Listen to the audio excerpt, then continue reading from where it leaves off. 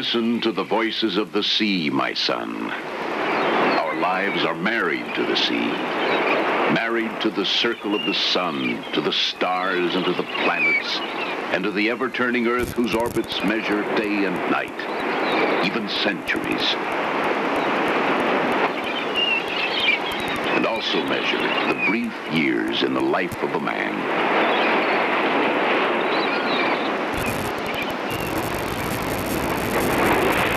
There is a fish in us, my son.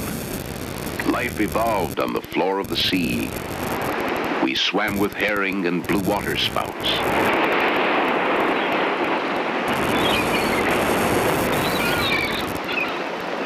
But the great Creator drew man out of the animal into the human state, and man adapted to land.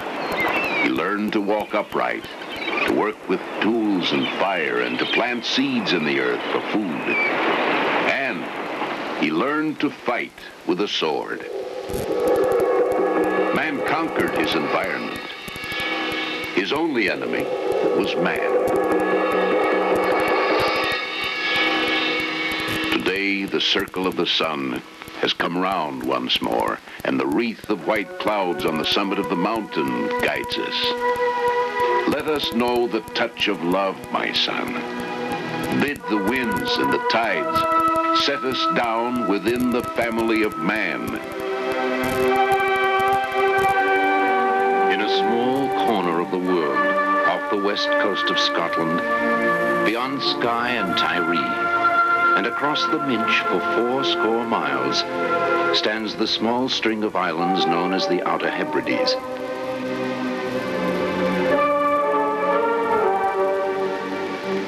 And to the southern tip of the lonely Hebrides lies the island of Barra, being 7 miles in length and 4 in breadth. And within the southwest end of this isle, and in the middle of the bay, there is an ancient castle called Kisimul, pertaining to the MacNeil of Barra. Listen to the voices of Scotland's oldest castle. For this is the Talisman, this castle in the sea. The ancient walls will tell us why this fort of 1,000 years has special symbolic meaning for all mankind.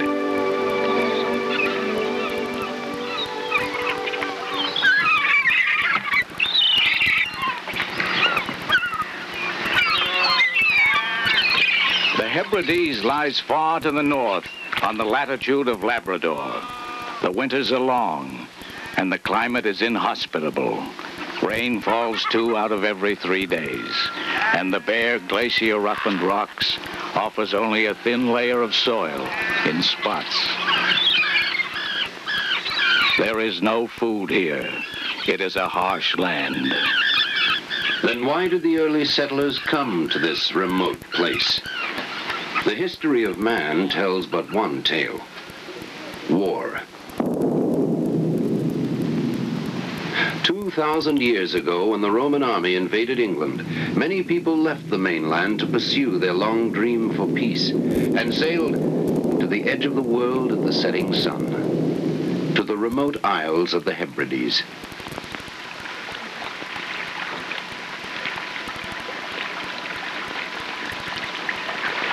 Almighty Father, bless this and render the breath of the sky propitious, that it may urge this bark over the water to safe haven.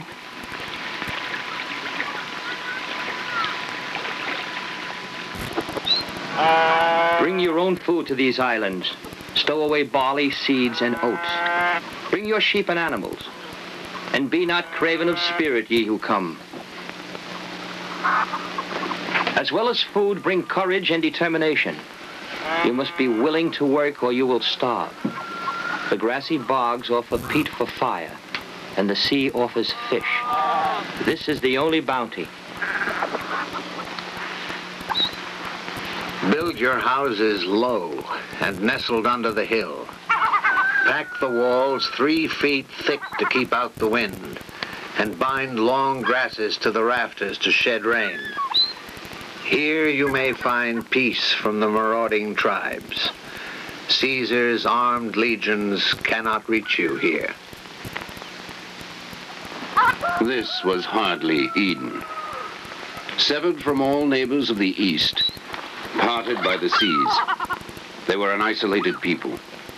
But still there was hope in the air. Here was independence and separation from the conquerors. And after 500 years of occupation, the Roman Empire collapsed, and Scotland was left to her own people.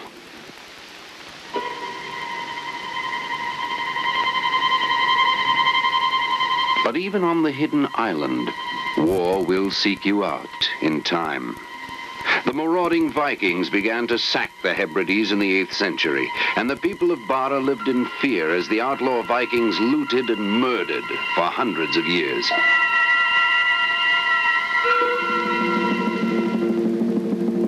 Man can retreat so far, then he must stop and take a stand. Carry your banners to the far isles of the sea. Sail your ships to Barra to colonize the settlement. Christianize the heathens and join hands with the Kingdom of Norway to drive away the Viking raiders. Bring love of God to all men. The inhabitants of Barra finally received help when Neil of the castle came to Barra in 1030 from Argyll. The 21st chief of the clan, Neil, built Kisimul, the castle in the sea, as a defensive fort to fight off the Viking menace. And over the years, the attackers were repulsed. Finally, when the Vikings were driven away, Barra enjoyed a brief period of safety and happiness under the protection of this Clan Neil stronghold.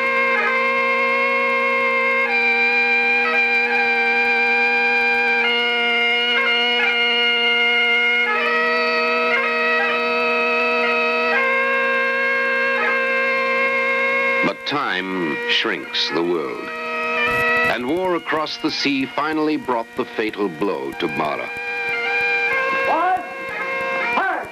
We shall never, in any wise, consent to submit to the rule of the British. For it is not for glory in fight, for riches, or for honors, but for freedom alone, which no good man loses but with his life.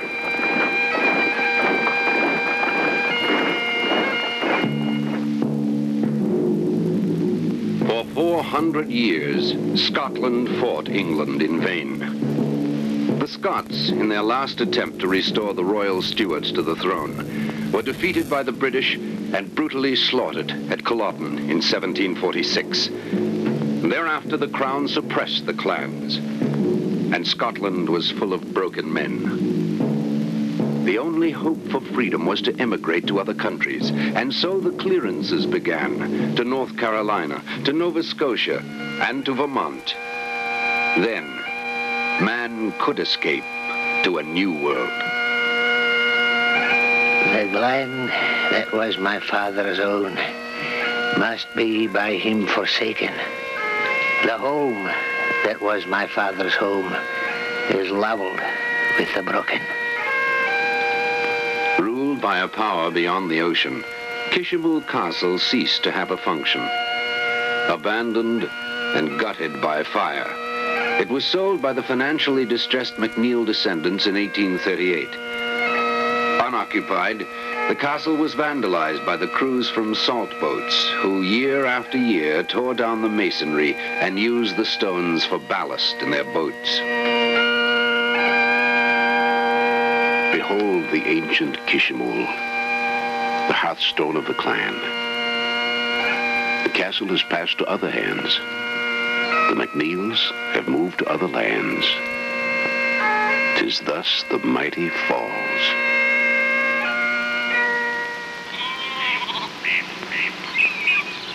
After the turn of the century, a small boy from the United States was taken for a visit to faraway Barra by his mother.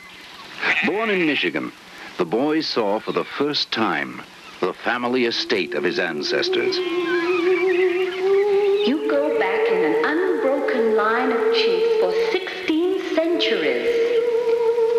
Mac means son of. MacNeil, then, is son of Neil. The clan motto is conquer or die. Wee, wee. I see you, Castle. You look so sad and broken in. A castle should look proud and brave.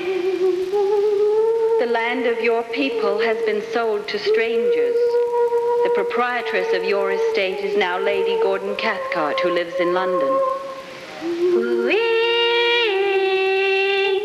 Can you hear me, Castle? I see you. Kisimul, Kisimul Castle. Wee! Aye, laddie, I hear you. Now listen to Kisimul. Listen to the voice of the old castle. You are the 45th chief, Robert Lister MacNeil, of the remnants of a clan that is spread all over the earth. You have come from America to see a broken Barra. Behold, the castle of your fathers is a tower of ruined masonwork. But this monument of 1,000 years cannot be ignored. Do you hear? Yes, old castle. I hear. Mark, be a man. Leave something for your son who comes after. The family is an everlasting anchorage filled with love and equality. Group the clan. The family of man should be one. I shall try. And shall the castle be left in ruin, or should it be rebuilt like a rock upon a rock? Shall the ocean in a few years wash away these remaining walls? No, I shall rebuild it when I'm a man. And do so. I will. After 200 years of silence, a chief speaks again. I await the day when you shall inhabit the castle.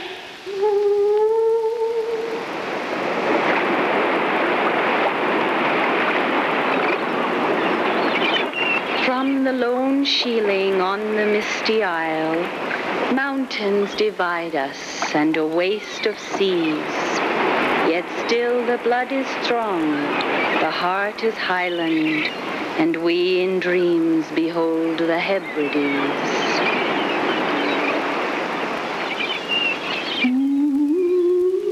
The impossible dreams of youth stretched from snow castles in Michigan to the stone castle in Scotland. The boy had waited for the day when his father could buy back the castle in the sea. But his father died without regaining the Barra estate, and Robert's dreams could not be realized at that time. How could the chief acquire once again the family stronghold in the Hebrides?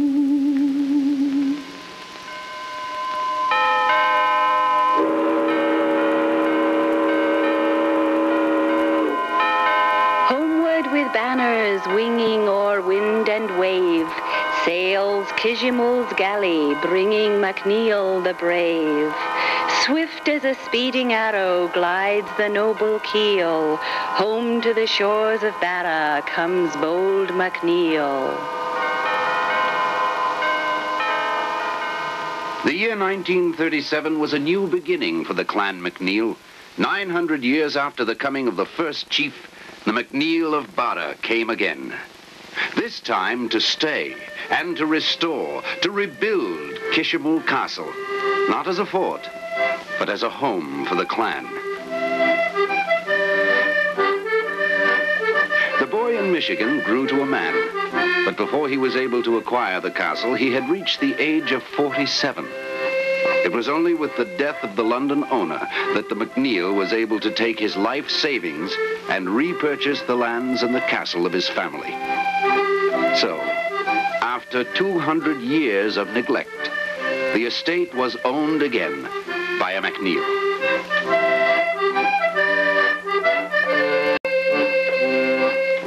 Today, and every spring in the United States at Marlborough, Vermont, the MacNeil and Lady Barra prepare to leave their Vermont winter home and travel to the outer Hebrides to begin again the summer reconstruction work on Kisimul Castle, as has been their practice for over 30 years.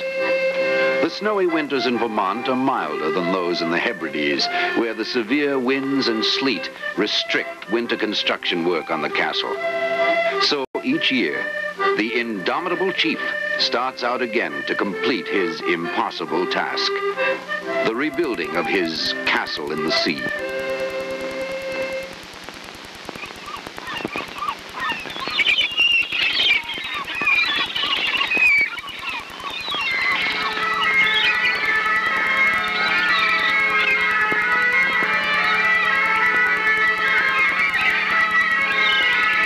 When the great galley of MacNeil sailed on her billowing purple sails into the rocky cove of Kisimul, the women gazed seaward, for now there would be feasting in the great hall of the ancient castle of Kisimul, and the laughter of children and the love of women, and the red wine will flow, and the music and the singing will ring out over the waters.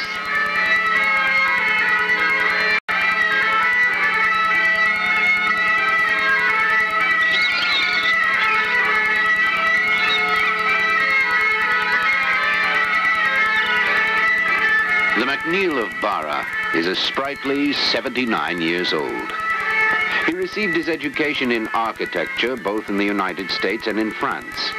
He practiced architecture in Washington, D.C., where he designed office buildings for the United States government and for foreign embassies.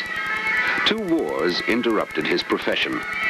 The MacNeil was an officer in the Canadian Overseas Forces in the First World War. And during the Second World War, he was chairman of the British Government Inventions Board. In spite of the problem of finances, the chief has continued with the restoration. The MacNeil and his wife have borne the greatest financial burden of this work, but he has received some funds through the Ancient Monuments Board of the British government and from members of the MacNeil clan from all over the world. The restoration of this castle has been going on for just about 30 years now, intermittently, of course. And in restoring the castle, I have, I think, successfully preserved all the items of archaeological interest, all the valuable ancient features. At the same time, I've had to compromise with modern living and have certain modern conveniences so we can live a normal life here. To see what has been accomplished in the restoration of the castle during the past 30 years, let us go around and look at various parts of the castle. The chapel was the first building erected in the castle after the curtain wall was built around the island. It was a primitive chapel with a dirt floor, but it symbolized the fine ideals of the clan.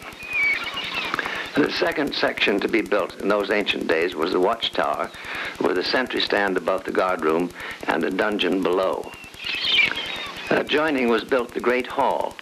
Originally it was just a one-story black house without a fireplace, and at some later time they increased the height of the ceiling and made it more elaborate. Then on the west side, another black house was constructed, the Tanist house, or the heir's house. This is where my wife and I now live. The last part of the castle construction was the great tower. This was a grandiose undertaking for that time and civilization. They were a primitive people without mechanical appliances of any sort, and how they lifted these large stones up 5 stories in height is still quite a mystery. The chief lived on the top floors, and below were barracks for soldiers. Another effective defensive feature of the castle was the stone chute. The occupants could drop stones straight down on the attacking Vikings without being exposed to flying arrows. Chutes were built over the entranceways to the castle and to the tower. To understand why this castle exists here today on a little island 60 miles off the main west coast of Scotland in the rugged Atlantic Ocean, we have to go back a couple of thousand years to the time that the Romans were forging north on the continent of Europe and driving the Belgic tribes ahead of them, slaughtering them. Now, the Romans left Scotland, if my memory serves me right, about 480 A.D.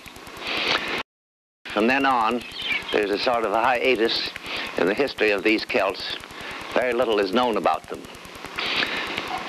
We do know that in 795, the marauding Vikings from Norway came here to all these islands that lie off the west coast of Scotland, the Hebrides. Unfortunately, however, Barra was right on the highway between Iceland and their lands to raid England, Ireland, and Scotland. In the meantime, in 1030, our Clan MacNeil came here, found, say, on a silver defensive nature's moat, this little fresh water, a great of stones, Celtic dune. So they considered to be a modern castle. This chapel, as mentioned, is the first permanent building built castle. In 1000, the Clan MacNeil to this little settlement, part of the Kingdom of Norway. Simple religion in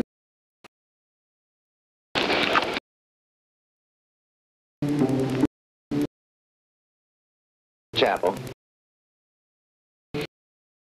same in appearance years ago, and with appropriate on it, my wife has very kindly taken and secured, and an holy water font, which we found in the debris here, and is undoubtedly contemporary with the arrival of the clan and the building of the chapel in 1030. And here is on this side of the chapel, is this very beautiful bishop's cope, which is very ancient, about 400 years old. And I might digress for a moment and say that the curtain wall going around the high tide line of the building is the outside wall of the several buildings within the castle. I had to rebuild all of these buildings completely. As I mentioned, this was the Great Hall. It was anything but a great hall in its earliest days. It had an earthen floor, the ceiling height was only 7 feet, a peat fire in the middle, and louvers to let the smoke out. It was the meeting place of the clan. They met here frequently, and one might almost say constantly, every night. And when there was a clan war on, the soldiers slept on the earthen floor and straw. At one time, when the clan had a war on its hands, they built a sleeping loft here, halfway between the floor and the ceiling, and they opened up the stonework and put a ladder from the loft up to the wall work, so that in case of an enemy attack, the soldiers could immediately get up there without having to come down to the ground and go up again. At this end of the Great Hall are these muskets, which were given to me by a friend, and they came directly from the battlefield of Culloden in 1746. They are regular English Army muskets of that period. Another problem we encountered during the reconstruction was removing the huge amounts of dirt that covered most of the castle. In the dungeon below the watchtower, the dirt was 10 feet deep. How this great quantity of dirt got there, we do not know. Under this cover is the ancient water well, which was made by nature and not by man, and was the principal reason why both the Celts and the Clan MacNeil located their respective castles here. It is fresh water. Today is a nice day, and we try to take advantage of the good weather and put in as many hours of work as we can. The reconstruction has been a slow process. All of the building materials had to be brought here to the island in boats. The stones, cement, lumber, and so on. And normal supplies are not to be had in Barra. They had to be ordered ahead from the mainland. Now, after all these years, the end is approaching. Just a little more work on the great tower and a couple other little items and so on, and the whole job will be completed. It has, of course, been a wonderful joy to me to do this work, and I am extremely grateful, filled with gratitude for all the friendship and loyalty that the clan scattered all over the world has given to me. It is, of course, the fulfillment of a life's dream on my part, and consequently, I think that I am one of the happiest people in the world. I feel that I am extremely wealthy in friendship, unbelievably wealthy in friendship.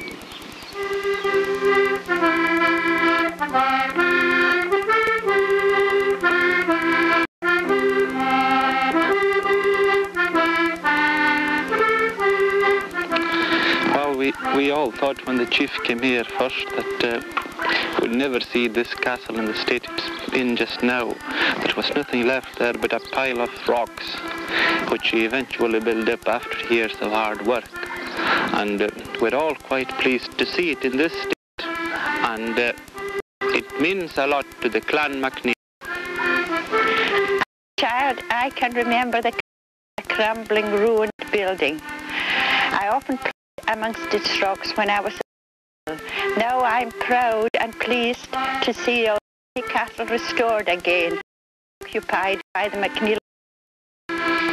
What the reconstruction of this castle for the past 30 years, and we are most grateful to MacNeil for restoring us thousands of castle, which is a delight to us all. The job of the castle is near complete now. It's taken a number of years.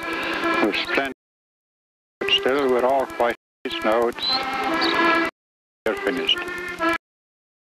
Over 1,000 the castle has stood as a symbol of Barra. It has been of its former. The MacNeils of the world can take taller.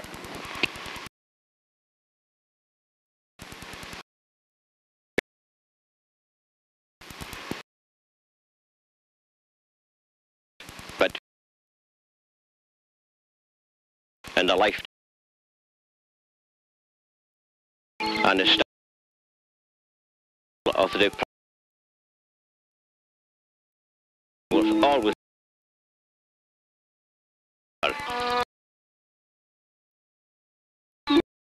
and then depend.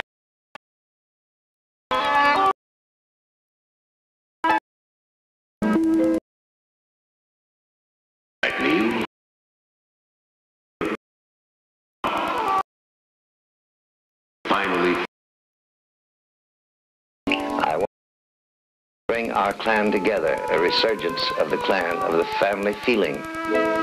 may the people of the world become like the clan, unified, nation and nation, people and people living in peace. Now, as I look at Kisimul Castle, it isn't just a structure. It's the symbol of so many wonderfully fine things. And there it stands, very proudly, and I'm extremely grateful that I've had the privilege in life to make it into a symbol of peace for all mankind. The castle is the symbol. Let us listen to the voices of the future, my son.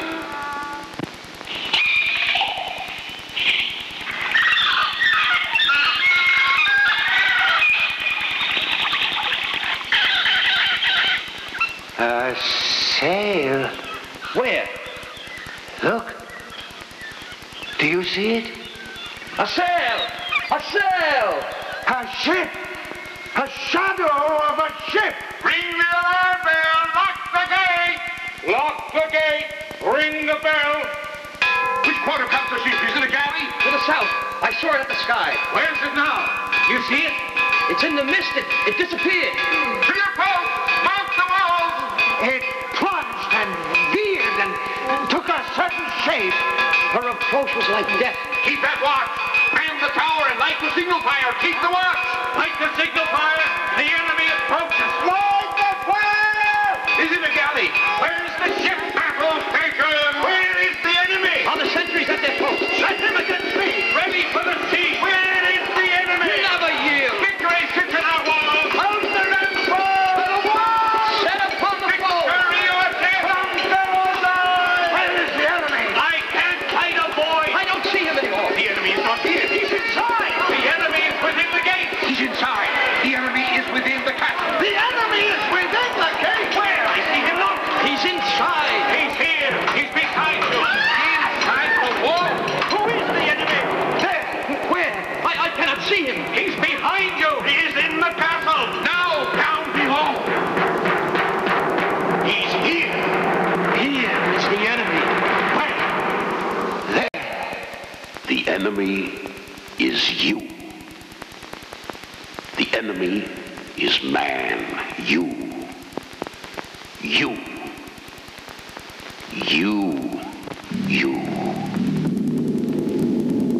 Man, no longer can you wear your armor like a snail. Today, death rides not on a Viking galley. Death rides arrayed to leap continents and oceans. There is no escape. In the very air you breathe. And in the water you drink, death will seek you out. So, finally, the family of man is one. Either together you will live, or together you will die.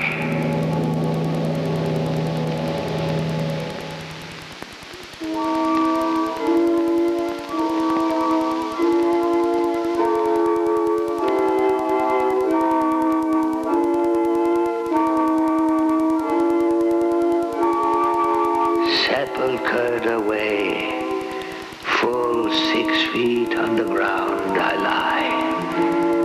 I suffered death, but cannot die. I should have rest within the grave, but we need peace for man to save. And though I lie on sweet earth's breast, without peace, I cannot rest.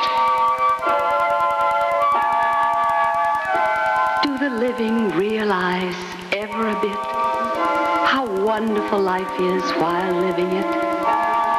To kiss the fingers of the rain, to drink into your eyes the shine of every sunlit golden line, and catch the fresh and fragrant breeze from lilacs and blooming apple trees.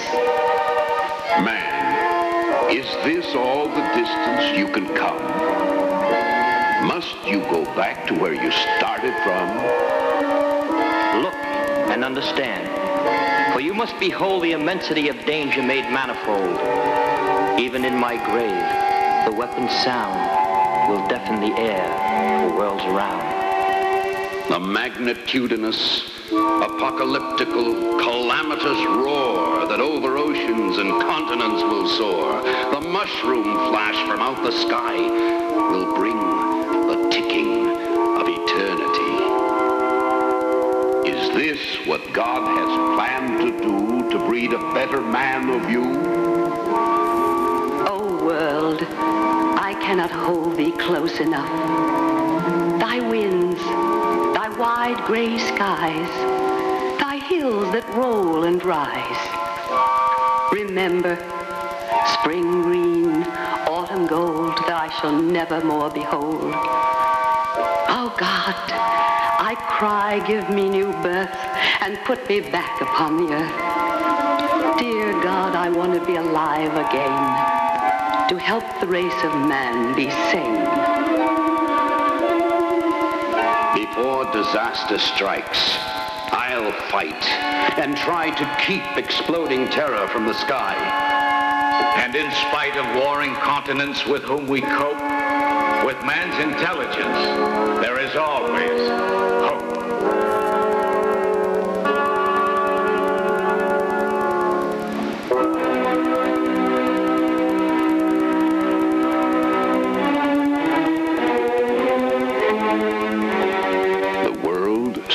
stretches out on either side. No wider than the heart is wide.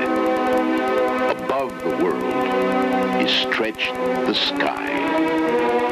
No higher than the soul is high. The heart can push the sea and land farther away on either hand. The soul can split the sky in two and let the face of God shine through.